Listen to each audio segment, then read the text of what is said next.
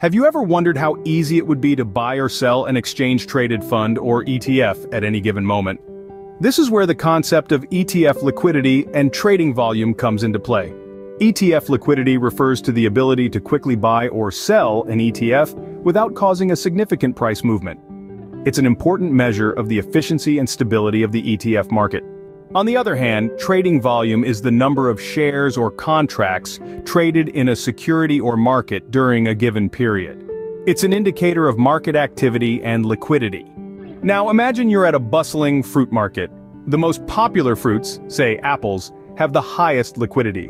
They are bought and sold frequently, and their prices remain relatively stable.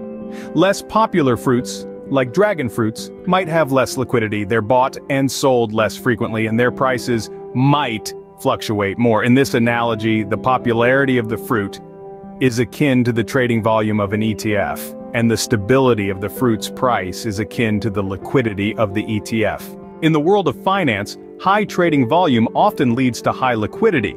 This means there are more buyers and sellers, so it's easier to buy and sell the ETF without causing a significant price movement. Conversely, low trading volume might indicate low liquidity, meaning there are fewer buyers and sellers, and buying or selling the ETF might cause a significant price movement.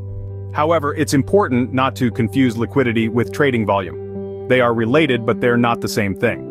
An ETF might have a high trading volume but low liquidity if there are many trades but large price fluctuations.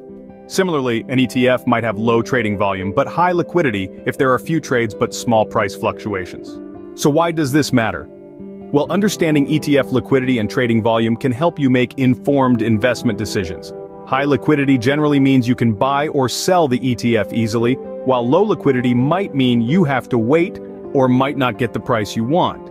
Similarly, high trading volume can indicate a lively market, while low trading volume might indicate a less active market.